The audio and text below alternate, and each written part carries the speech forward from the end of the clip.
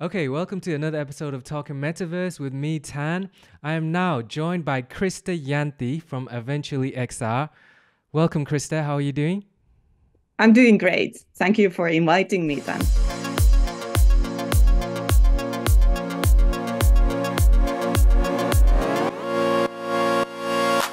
You have some interesting thoughts on how AI is shaping the metaverse.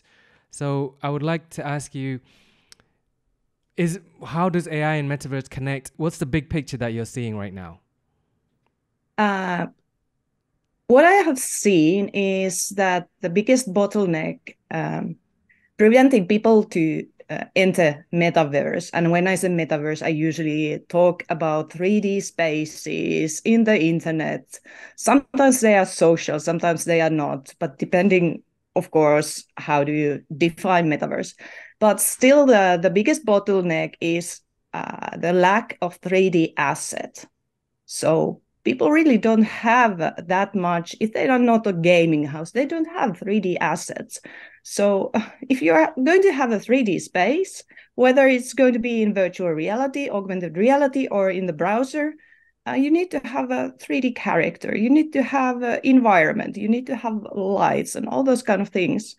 And generative AI is coming to rescue now because it's going to be easier and easier to create those assets. And when people are starting to use these tools, so that's why I say AI is shaping the metaverse experiences, because with generative tools, you actually can create with the prompts, environments, characters, flat backgrounds, and those kind of things. They are starting to come now. Okay. All right. Before we start, actually, let's get a definition of metaverse. Because you mentioned a few things and then you said it depends how you define it. So, how do you define the metaverse in one sentence?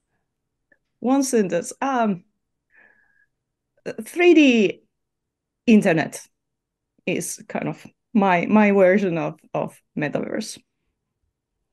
I So if like you think it. about now, we live it in 2D spaces, pretty much 2D screens. So I believe that 3D is just literally another dimension to that. So, the internet that you can step into, that you can go into. Go into whether it's going to be with ASVD moving with the arrow keys, or with the mouse, or you put goggles on, virtual headset on, and then you start using your controllers. So those kind of 3D spaces, or of course augmented layer with mobile phone. So that's also included. Okay. And now, with your consulting company, are there any patterns in the problems that you're solving? Like, what kind of challenges and questions are most common when it comes to this XR space? It's usually, where do I start? It's hard to think if the customer is not having. Well, let's put it this way: if the customer is hasn't been in the gaming industry, or haven't even tried virtual reality, or have it tried only once, it's hard to imagine what works in the 3D space and what does not. The worst thing, what I've seen, that you create a 3D space and then you take the real world assets as they are, copy the real world, putting posters, 2D posters, a lot of text, almost like slides inside the 3D space. It's going to be so boring experience, and it's 2D texts don't even work in the 3D space. So that's where I start, that don't copy the real world as we see it into the 3D space. It's not going to be an interesting experience. Try something different. Go to try games, how people are guided inside the game, highlighting things. Can you interact with the elements or not? Just a little bit text, make it interesting, create the storytelling, bring us something, elements that are not in the real world. You can have floating elements and those kind of things. So I'm trying to give examples what you can actually do and what you shouldn't do. Mm. And you say that for some people it might not be the time yet. So what kind of companies do you think it's suitable, the time is right, and what kind of companies would you say the time is not yet? The companies that do a lot of marketing with the younger groups, I don't see any reason why they shouldn't. They should try this, and they should be in the space definitely. And the more conservative your audience is, the more challenging it is. For example, if I talked about different demographic groups, my age people usually they want to copy the real world as it is and have maybe more watch videos than actually go into the space and maybe not that ready to interact with other people in the same 3D space. So more like having a little bit distance to the metaverse thing, and it feels safer to copy the real world than going to I don't know, the fantasy world with the pink bubbles and all kind of funny stuff. So it really depends how conservative the audience is, what you Mm. should do. What do you think about some of the criticisms or the concerns about how humans will connect a little bit less because of this? It will stay, we're going to just, our avatars will be connecting, but we will not have physical connection. What do you think about that? Yeah, I'm actually a bit worried about that because we see that we live with our screens more hours every day, and it's the evolution has been very fast. How much we actually interact with our phones instead of having an interaction with real humans. And now, when AI friends are stepping into the picture, for example, AI girlfriend, the Karen Marjorie AI, which is her AI girlfriend, and there have been many those kind of things. That Mm. are we going to choose artificial intelligence driven friends over real people because Mm. it's so easy to interact with artificial Mm. intelligence instead of real people. So we have to be careful also and understand where this might take us in the future. Overall, what should we do? What should we what can we actively remind ourselves?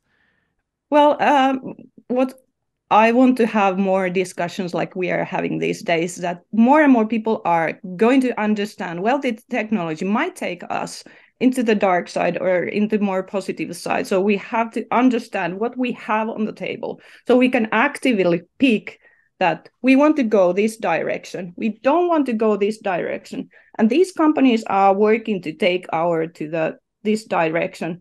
What we could do, of course, legislation always lags behind, but we want, of course, that more technology would help us to become better humans and not become like more isolated, more lonely, more, I don't know, Yeah. just live in our flats and not seeing anyone outside.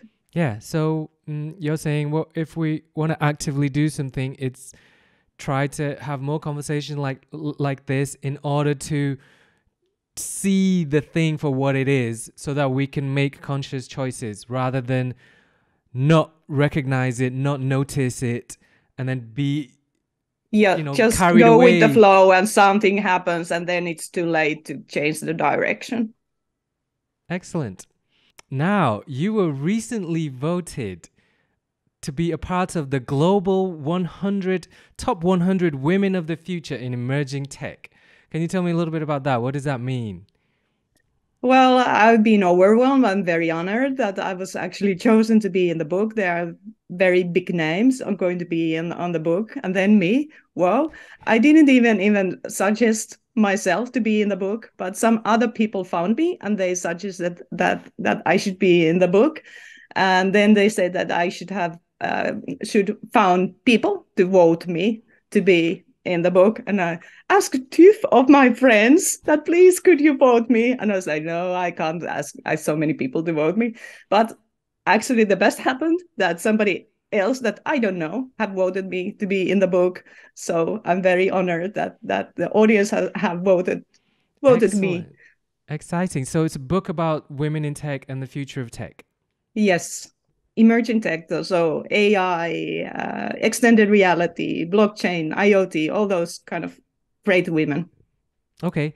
And then let me quickly ask you about the beginning of your journey into tech. So were you always in XR or did you start somewhere else and then come into it? Oh, that's a great question. I always be very interested in how everything works. So originally, I'm actually a cell biologist, and then I get more into coding. I wanted to understand how internet works, so I learned something from the internet, and then I know I need to get into the computer science, and I started studying computer science. Graduated as a microbiologist, but then got into coding. Did coding work. Then I got more interested in user interfaces and psychology behind what makes the users tick. Then got to be as a user experience designer. And having done so many 2D interfaces, user interfaces, I wanted to know more about 3D spaces. Virtual reality was something new still in the 2017, and that's how I started to search job market in the virtual reality and got in the very exciting company of Varjo, the Finnish VR headset company, Of and that's course. where I started my journey towards 3D spaces. Wow, you are a true inspiration, not just for women, for me also. Like the fact that you can start somewhere and then just follow your interests and not worry about changing direction and just keep growing. And don't Yeah. forget, you didn't mention some other of your interests. Breakdancing, tell me a little bit about the hip hop background. Well, actually, my journey towards computer science started from dancing because I had a dancing group and we needed more shows, more gig, more money. So I was like, how do I make actually homepages?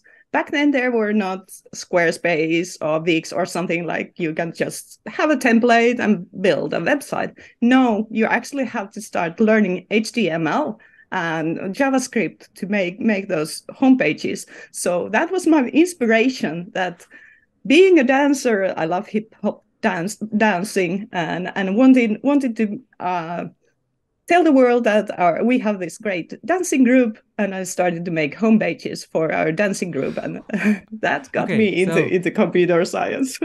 so cell therapy, cell biology, hip hop dancing, HTML, web design, UI, Coding. coding, UI, 3D, and now XR and AI. Yeah. Now going back to more coding because in order to be able to run Python scripts, I have gone back more into coding now. So it all comes some way together. Beautiful. Krista, thank you so much. That was a really fun conversation. I hope we can do this again. Thank you, Tan, for once again for inviting me.